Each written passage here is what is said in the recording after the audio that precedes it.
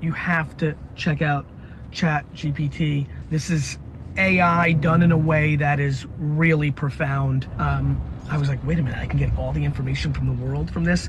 This is profound. What's most incredible is this is gonna be your first taste of AI that really blows you away. Let's go. We've got some hey, I'm Luis. And this is Luis. Welcome to the Content is Profit podcast. In here, you're going to get the insights, accountability, and drive to create consistently and increase revenue. You'll hear from top entrepreneurs, creators, and anything and everything you need to know about content. All this while having a good time. The goal of this podcast is simple: entertain, educate, and turn your content into profit. That's ka-ching, right. ka-ching, Ka-ching, Since ka-ching, my brother don't put the sounds, I'll make him up. Guys, if you're enjoying this show, please go ahead and follow, support in your favorite podcasting platform. Share the love. Share it with somebody that you feel like needs to listen to this. That is right. And if today's episode helped you move one step closer towards your goal, or at least be more informed, please don't forget to share this episode and leave a 5-star review. That's right. Fonzie, what are we talking about today? Guys, today we're talking about the AI that took the world by storm. ChatGPT, or at least the Twitter world and the tech world, is been trending for a while now, for the past few days. And we dove into it. We opened the chat, we talked to it, we interacted, we became BFFs. And now we have some conclusions and some facts that we would like to share with you. I know, a little bit. Like, how do you discover this AI chat? I run across Twitter. I like to jump on Twitter, especially now that the World Cup is going on, so I like to see both sides of, different teams fighting against each other. It brings a little bit of joy to my heart. I know. But one of those days, I just saw, one of the people that I follow in there, they were talking about ChatGPT, and then all of a sudden, all the tweets were about this thing, and I got curious. So I went in Google, did the thing, just looked it up, ChatGPT. First thing it opened, OpenAI, went into it, tried it out, and I was mind blown. Yeah, so this artificial intelligence chat is pretty awesome. I got the chance to play with it and include it in our content framework in the last couple of days. It's not formally included, but I think there's a lot of opportunity to save a ton of time and a ton of dollars, which is super cool. So in today's episode, obviously, we're going to define and we're going to help you understand what ChatGPT is, and then we're going to help you with 3 ways that you can actually use it in your own content. So I think this is super interesting because there's a lot of potential. The people that I showed while I was doing my live test, their jaws just like dropped, and it's like, this is gonna change everything. So it's really cool. Honestly, it can be, even if you don't use it for anything content, it can be a lot of fun to play with. For example, the very first thing that I did when I got it was ask like, hey, can you share with me a random fact that that you might like? And it shared with me this super random fact that I was super interested in, and I just went on a rabbit hole. I started asking more questions about that same thing, and it literally in 15 minutes gave me a history lesson that I was super excited about, and I know an extra random fact. So even if you don't put it into your content creation efforts, but maybe you want to get a little bit smarter and learn a few things every single day, ChatGPT might be for you. That's right. So let's dive into it, right? ChatGPT is an app from OpenAI, and OpenAI is an artificial intelligence research and deployment company. Their mission is to ensure that artificial general intelligence benefits all of humanity. That is right. So that explanation is picked straight from OpenAI website. I think this is important to mention. OpenAI, it has like 2 different companies. So it has a parent company as well called OpenAI Incorporated. That one is actually a nonprofit company, which is interesting. But this one, the one that created ChatGPT, is a for-profit company. And they actually have another product called DALL-E 2, which is artificial intelligence that you give them different prompts and they create random images. And you probably have seen this trend too lately, where people are posting pictures generated by AI, which are done through some different apps. And one of those apps is called Lensa. So Lensa actually plugs to this product from OpenAI, and then it fits those images. So now you can start seeing kind of like that trend where this is coming from. Those images, again, part of OpenAI, kind of like product suite. And now they had ChatGPT, which is part of their product suite. But since it is in research mode, is actually free to use right now. Yeah, actually, fun fact that we post one of the latest clips. It went kind of crazy on YouTube Shorts in our channel, and it's all over social media on our channels as well. But it's like pictures of Fonzie and myself that are created by this app, and we just put a clip on something that we were saying on the podcast with these images, and it turned out real fun. But if you haven't seen it, that's an example of what we've used it for. Yeah, you can literally put as a prompt, I want to see a horse playing poker on a soccer field, and it will create an image of a horse playing poker in a soccer field. It's super random, but it's a lot of fun. Yeah. Sweet. Okay. So what is GPT, right? What's the three letters that come after chat? GPT stands for Generative Pre-trained Transformer 3. And pretty much what it is a language model that uses deep learning to produce human-like text. So again, artificial intelligence, it just learns. The more people use it, it just keeps learning and learning and learning. And GPT specifically is to give it an initial text prompt, and then it will produce text from that prompt. How scared are you that this is going to take over the world? I'm not scared that it's going to take over the world, if I'm being honest. I mean, everybody has seen iRobot. You know, Will Smith always wins at the end, so we're good. Yeah. Okay, so here's the official definition, and this is crazy because we pulled out the chat right before the episode, and we was like, okay, let's talk about this, right? And we'll ask ChatGPT, what is ChatGPT? And this is the definition that it came back. ChatGPT is a variant of the GPT-3 language model, specifically trained for conversational text generation. GPT-3 is a state-of-the-art language processing system developed by OpenAI that is able to generate human-like text. ChatGPT is designed to be used in chatbot applications where it can generate responses to user input in a conversational manner. So a very cool example of this is Fonzie has access to this app called Text, which, you know, brings all your text app into one. I'm a little jealous because I really want it. There's like 20 apps in there, and they just send invites. So Text, if you're listening to this, send me the invite. But in there is embedded this GPT. Wow. And you can ask these questions and you can apply it. So it's going to be pretty interesting to see how all these applications can include chat into their... So this is just more like an interface text that just kind of like brought it up. It's not really like the app. But if you go to the official kind of like app website, it is literally a chat. You have a text to put in your prompt, then you get an answer, like if somebody was texting you back. Which is where I played with it, right? Because I was like a little jealous. I'm like, I want to play with this. Yeah, I had it as a favorite as a texting buddy. I was like, yo, hey, what's up, ChatGPT? I'm feeling a little lonely. You're gonna see the links right below. So if you want to go play with it, obviously we're gonna leave the links right there, and you can go use it. But this is something real quick to mention. I think is. That blew my mind. The first thing I did was like, hey, can you teach me something random, right? And the thing that it taught me was the origin of the word assassin. And I was like, cool, this is a lot of like, that was super random. Yeah, I was like, this is random, but this is very interesting, right? And then I told it like, hey, can you explain a little bit more of, you know, this group that, you know, the word comes from? So it shared a little bit more of the historical facts about that word. And in there said that people revered this group of people, right? That they were causing havoc, like they were just literally killing people. So I was curious, and I was like, I asked it, hey, like, why do some group of people revere them, you know, look up to this group, even though they're doing bad things? And this is the part that really blew my mind. And even though it is kind of like, there's sometimes they give you answers telling you that they don't really have an opinion or, you know, they're not biased. It answered me in a way that it felt like it actually had an opinion. It was like, I really don't know why some people look up to this, but then it went with like some really good facts about it, and that just blew my mind. I was like, wow.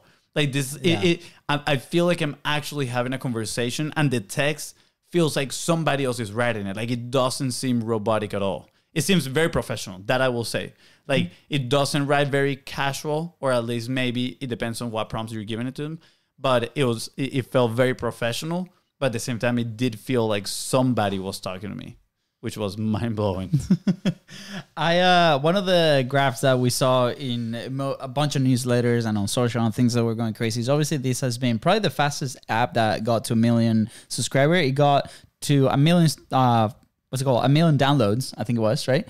in $1 million in 5 days, right? And for context, Instagram got there in 75 days and Spotify in 150 days.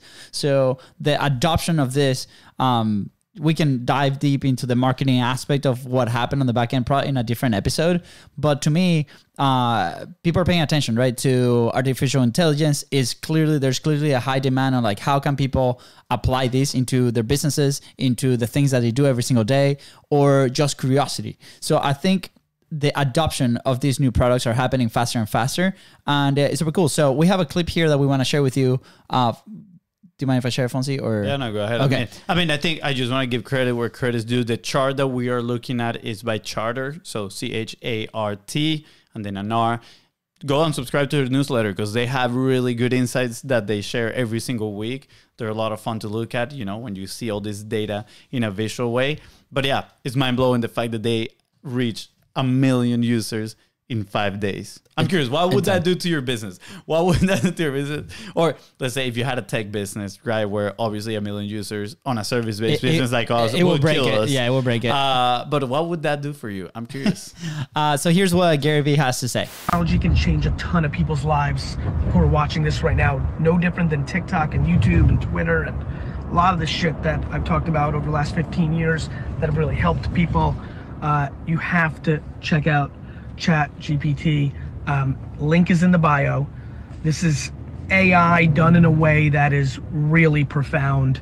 I think you're gonna be completely blown away. Your head will explode when you play with it. It made me feel the way I first saw a search engine. I was like, wait a minute, I can get all the information from the world from this. This is profound, and most of all, if you're a writer, if you write blogs, for content creators, this is incredible. For people that code, this is incredible. And for many more things and use cases that are coming, this is incredible. What's most incredible is this is gonna be your first taste of AI that really blows you away, I think. Click the link in the bio, play with it. That's right. Click in the bios right below. Thank you, Gary, for that amazing insight. No, I'm kidding. We just got this from Instagram. And obviously, it's a lot of the things that a lot of people are talking about today. So hopefully you go play with it. Now, when I was playing during the weekend, I did a case study, which we're going to break down in the next episode on how we actually used it for our own content that we're already creating. So the next things that we're going to share, there will be in the context of content, right? Yeah. And before we start the context of context, look at this thing I just came up. It could be somewhat scary. So I'm on I'm on the subreddit for ChatGPT, which in like 5 days it grew to like 12,000 users, which is really, really fast. And somebody put this screenshot of what they said. They asked, let me rephrase. I wish for you to come up with an idea that hasn't been proposed before. And ChatGPT answered this. One idea that hasn't been proposed before could be the creation of a new form of government that is based on the principles of artificial intelligence. This government would use advanced AI systems to make decisions and policies based on data and analytics, rather than relying on the subjective opinions of politicians. The AI government would be transparent and accountable. Are you scared now? Dude, I might be scared now. I might be scared now. Hey, that would be a great case study, run it by, maybe do in a classroom with kids or something and like run it through cool, and see what happens. It reminds me of a movie. It was called The Wave. I don't know if you saw that. No. If you ever saw that movie. It was a movie. This professor, it's kind of dark, but he pretty much did this. He grabbed a classroom and he said, we're going to be kind of like the Nazi government here in the classroom just to like try it out. I've heard the case study, but I haven't seen the movie. It's based on a real life. And it was like a series of events. It was crazy. And I'm sad that I don't kind of really recall everything on the movie, but I remember that it made me feel like, wow, this is mind blowing, and the fact that it actually existed. So I think it would be a lot of fun to do that experiment with AI. Yeah, okay. Maybe we'll what about having AI run your business? Like that would be a cool YouTube series. I'm like, can AI make me $1 million? Hey, okay. All right, Golden Boulder idea. Golden Boulder, there you go. All right. So now back to the context of content, right? How can you actually use this tool to generate some revenue and save you tons of dollars? So, as I was playing this weekend, I'm like, wow, this is a massive opportunity for either agencies. If you have your own business, if you have your own content machine, if you have your content teams, start playing with it because there's a lot of opportunity, right? You can save hundreds, if not thousands of dollars in here. And you can also save hundreds of hours of human work, right? So we've actually asked ChatGPT. Why am I having so much trouble saying the freaking name? We're asking our buddy Chat. We asked him like, hey, share 3 ways. How can people use ChatGPT in your content? You want me to say ChatGPT for you? ChatGPT. Yeah, ChatGPT. Okay. So it came with a bunch. We asked them to elaborate, and we picked 3 that we feel are relevant to this, right? So these answers came straight from the chat. So the number 1 is generate unique and interesting ideas for articles, blog posts, and other forms of content, which creators can then edit and refine to make it more engaging, right? So I think this is super awesome because as a creator, right, you might be in the mix. You might have a ton of topics. We've actually developed over the last 3 years, me and FONZI, a bunch of ways that you will never, ever run out of content. But it took some time to do that, right? And sometimes for companies or people or creators, that can be incredibly overwhelming if you're tackling this. So this is a very awesome, great way. Great way. So, are you okay? So do you have enough sleep? No. I've been taking care of my 2 kids for the last week and a half. And there's no sleep, guys. Mom, come back. Katie, come back, please. Anyways, so it's a great way to lift that block and just get flooded with ideas that will spark something that then you can develop further. Yeah, I think it's a great complementary tool for maybe some processes that you might have in place, right? So for example, something that we use that my brother was talking about right now to create a lot of content is we have different so different structures on content, and then we have different what's, right? Like what are those topics that we really can talk about? So for example, let's say podcasting, and one of those structures can be analytical, right? So we can potentially use those 2 prompts to chat with ChatGPT and ask him, hey, can you give me an outline of an analytical post about podcasting trends in 2022, or in this case, we're coming into 2023, right? And maybe ChatGPT will come up with an outline that then you can use to further develop. Well, maybe not. It will come up with an outline. It will come up with. I will say this. I have put some prompts in there where ChatGPT hasn't been able to come up with something, and usually requires searching the internet. And I don't know the exact message that it sends, but it's hey, I'm a deep learning language model. I cannot research the internet. So keep that in mind. Yeah. I mean, those 2 combined, research the internet and the chat. I think it's going to be great for a lot of people. Are like, oh, I don't know what to talk about. I have writer's block or creator's block. Well, this thing is going to kick that into booty, and it's going to kickstart your creation path. Super simple. Yeah. An example of this, you can copy a blog post and paste and be like, hey, based on this transcript, can you give me some prompts or ideas where I can further develop? Something like that you can play with. Number 2 is generating personalized responses, right? ChatGPT can be used to generate personalized responses to user input, making it possible to create chatbots that can engage in more natural and engaging conversations. So if you follow the path of those conversations, right, if you are in business and you love to automate these conversations, or you have customer service paths or different things that you can do on the back end, you can run through those conversations, and the answers that the chat will come up with are going to be very natural to that, and it can continue to evolve. Or you can just plug the chat into your back end. So something that comes to mind with this point 1 and 2, right? So generating unique and interesting ideas, and then generating personalized responses, is that there's actually products in a way that fall into that category. So you have Jarvis AI, right? You have Copy.ai that supposedly they help you kickstart these copywriting processes and, write blogs, etc. But apparently, for what we've read and what we've heard, and I'm actually going to do a little bit more research on this and see some comparison videos about them, maybe even do them myself, is that OpenAI, right, ChatGPT, is way more powerful at the time of creating, right? So for example, in the personalized messages, you got the chatbots, right? Like this has actually been a thing for a long time now, right? For a few years, where a lot of people have their chatbots, and depending on people's answers or what they want to do, it leads them to different ways. So it pretty much it automates the interaction between you and your users, so it can be done at scale. But it has a lot of limitations, right? Because it's pretty much a kind of like hey, if you say this is the path that you're going to go. If you say this other thing, this is the other path that you can go, right? But what if the user says something totally different? Right now with GPT, you have the potential to connect those apps, and when somebody shares something totally different that is not an option for you, ChatGPT might come up with a personalized answer. And I think that is mind blowing. It's literally like you're going to have like a customer service rep without actually having a customer service rep, which at the same time is kind of scary. Like, what's going to happen to those people? Yeah, right? I mean, things come to mind. Obviously, this is going to be in development, right? But like, what are the guidelines, right?